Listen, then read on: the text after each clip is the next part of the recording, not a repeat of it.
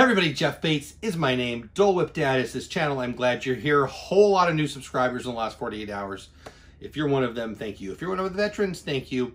If you're new here, mostly Disney stuff, but lots of other stuff. Family-friendly content, Disney, some leadership, lots of food, stuff I like. Sometimes that's sports. And today, we're a little off topic because, well, I found something that I've been looking for and I thought I lost. And I'm so excited to share it with you. If you like old baseball cards, you're going to like this. If you're only here for Disney, I'll see you later. Be back tomorrow. This is awesome. Here it comes. Okay, so thanks for staying. I'm a baseball card collector. Now, when I say that, it really means I used to be a baseball card collector. I still collect them, just not very often. My senior gift, my graduation gift, from my mom and dad was a trip to New Jersey. At the time I lived in San Diego, so that was a big deal. Me and a buddy flew across the nation all the way to Atlantic City, New Jersey for the National Baseball Card Convention. This would have been 1988, I guess. Yeah, pretty sure. I mean, that's the year I graduated high school, so it must have been. Long time ago. And me and my buddy collected baseball cards. It was a dream vacation for 18-year-old me. Super, super awesome. He bought a 1955 Roberto Clemente rookie card. That was what he wanted to buy. There was like, the first day we walked the whole place to see what there was. And there was like 3 in the whole place. He found the one he wanted. He bought it. He was stoked. I, that day, tried to complete a set. I could have bought the whole set all in one, but I wanted to complete it myself by buying them individually. I almost did. Let me explain a little further. Topps is the major baseball card company. Okay, there's a few others now. Topps was the biggest one for decades, and their first main set was in 1952. The iconic 1952 Mickey Mantle card is from that set.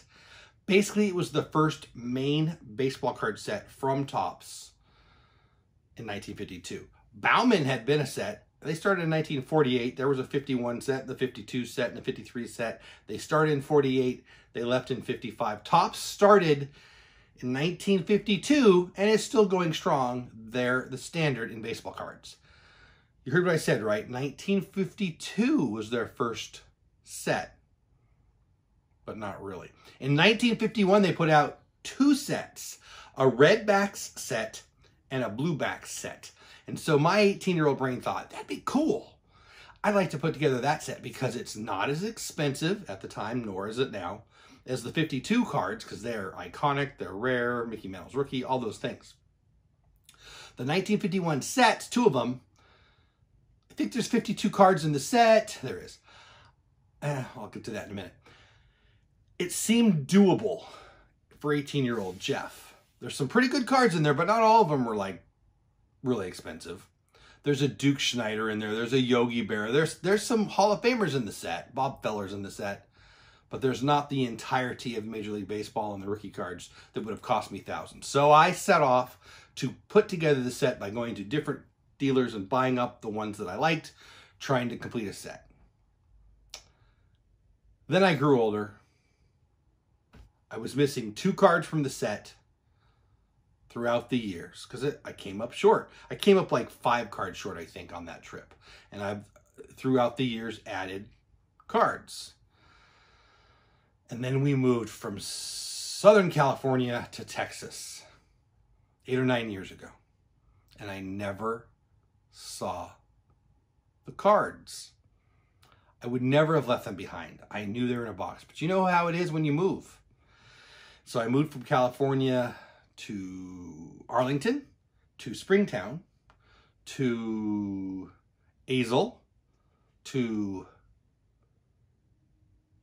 another town, or another place in Azle, to Hazlitt, and now to Fort Worth. That's a few moves in 8 or 9 years. You know, we moved here, wanted to see if we liked it. We rented some houses. Now we bought this house. We're here to stay. All right? And all that time, I never found them. That's a lot of moving. That's a lot of boxes left behind.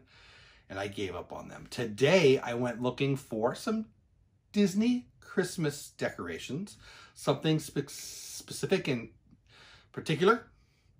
And so I was looking for boxes that said Christmas on them. But now and then you get to a box and you open it up to see what is in there, right? Because you're moving boxes around. And I found them. And I got to be honest with you, I haven't been this excited for a non-family thing in years. I really had given up these cards for gone. I'm excited. The 1952 red back set. I'm 2 cards shy, but am I?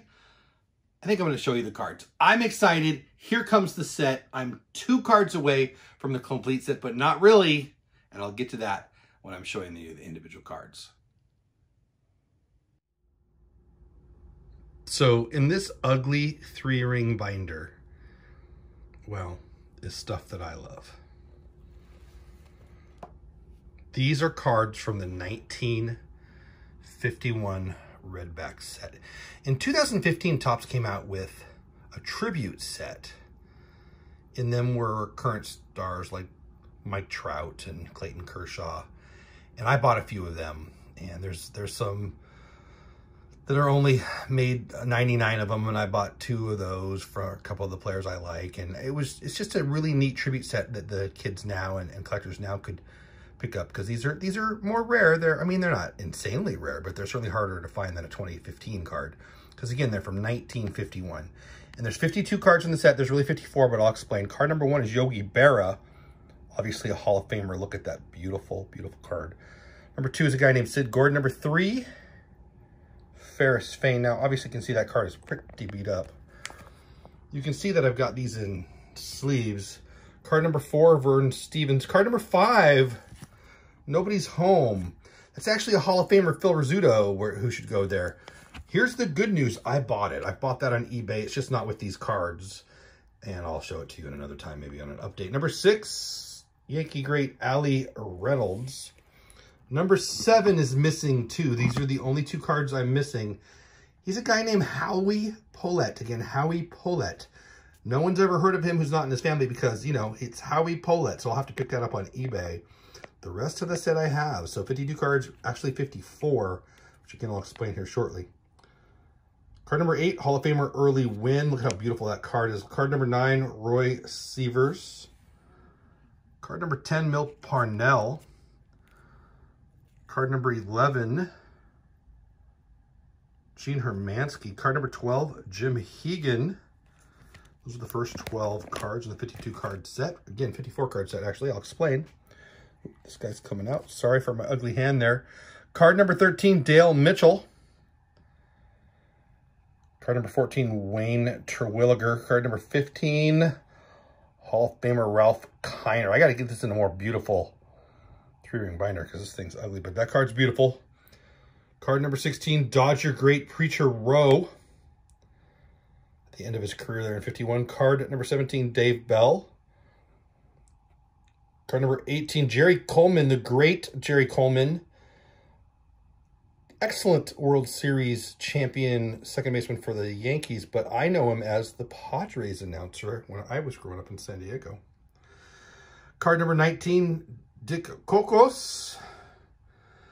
Card number 20, not Joe, not Vitz, but Dom DiMaggio. Love that card. Card number 21, Larry Jansen. Card number 22, the great Bob Feller. I actually met him. My dad took me to meet him, boy, probably a year or 2 before I collected this set. I'll be honest, he's one of the reasons I picked. There's a red back set and a blue back set.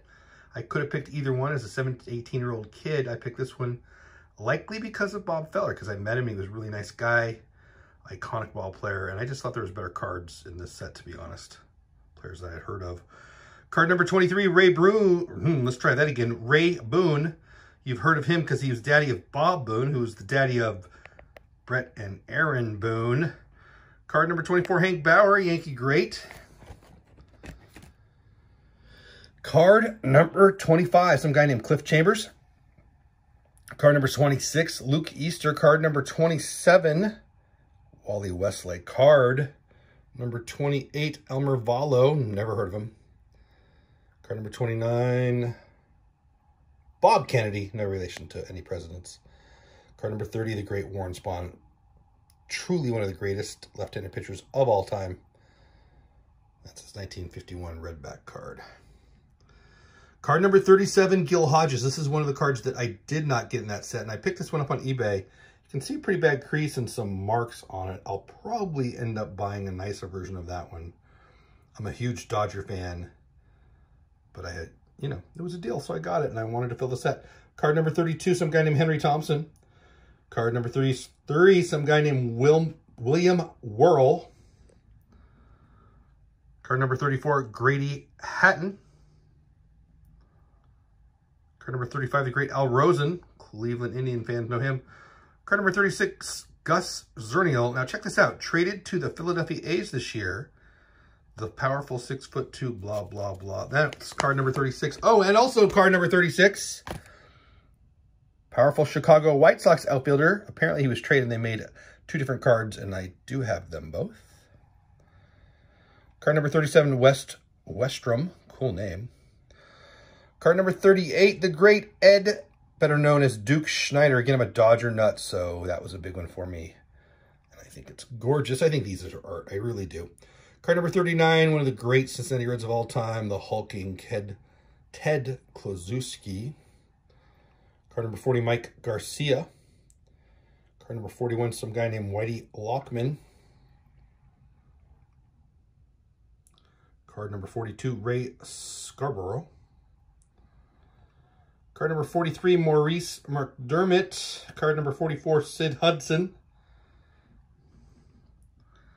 Card number 45, Andy Semick. Card number 46, Billy Goodman. Card number 47, some guy named Tommy Glavino. Card number 48, the very popular Eddie Stanky. Card number 49, Al Zarilla. Card number 50, Hall of Famer Monty Irvin. I think he's a Hall of Famer. He's great for sure. Card number 50. Card number 51, Eddie Robinson. The final card in the set. Card number 52, Tommy Holmes. Check this out. Now managing Hartford in the Eastern League, he compiled. Oh, wait a minute. Card number 52, Tommy Holmes. Boston, reliable Boston Brave outfielder. He hit blah, blah, blah. So apparently the dude retired and became a manager. That's card number 52, both versions, excuse me. And then I've got another one. You can see it had a crease, so I got a better one. That's my story, and I'm sticking to it. I've got 52 of the 54 cards. I love this set so much. I can't tell you how excited I am that I found this set today. I love it. So I need to pick up 2 more cards. Well, actually 1. Phil Rizzuto I own. That's card number 5. And card number 7, Howie Pullett. If you got a Howie Pullett laying around, let me know. I'm going to have to eBay that sucker to complete my 1951 Redback set. I didn't really talk about the backs. So the Redbacks are simply red. It was a game. You'd buy these cards in a one. There was 1 card. No, excuse me. There was 2 cards per. Oh, I don't want to lie to you. There was either 1 or 2 cards. I think there was 2 cards in each pack. And as you can see, you had a foul ball. You had a stolen base. You had a foul ball. Ball. Stolen base. Strike. Ball. Strike. Ball. Foul out. So it was like a whole game. And it sounds pretty boring to me, but whatever. That was it. I actually bought a pack, and I have this, and I know where this one is. I have a pack of these cards that I bought that day that I put together the set in 1988, and I opened it. And that's not the smartest thing to do if you're trying to have good value, but I just wanted to say I opened a pack from 1951, so you know what? I'm going to say it again. I opened a pack from 1951.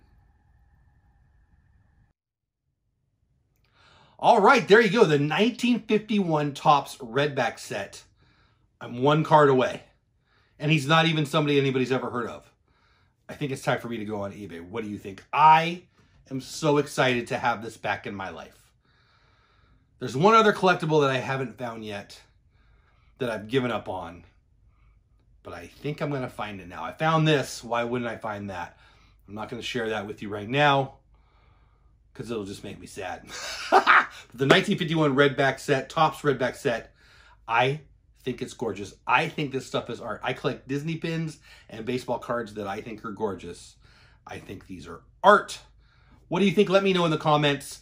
Hey, you're an idiot for collecting baseball cards. You're almost 50 years old. Hey, those are awesome. Oh my gosh. They're not my oldest cards by actually not even close. I have a 1909 T206 Vernon Willett.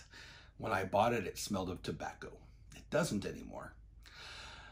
Bought it for $1. It's not in the best shape ever, and I gotta be honest with you, I'm not sure where that is. So maybe I don't own a 1909 card. But that's not what we're talking about. 1951 Redback set. I'm so excited to have it. If you stayed to the end, I appreciate you. Again, my channel is normally Disney stuff, but again, it's Disney, family, food, and sports is what I originally told people this channel would be about. And every now and then, something I get excited about, I bring it to you. Again, if you're one of the new subscribers, thank you so much. If you're a veteran, thank you so much.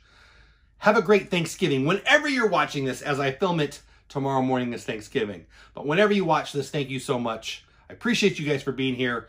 Go do something awesome for somebody. Does anybody have an extra 1951 Topps Redback there? Trying to get rid of? I need one. That's it for now. Have the best day ever. Bye.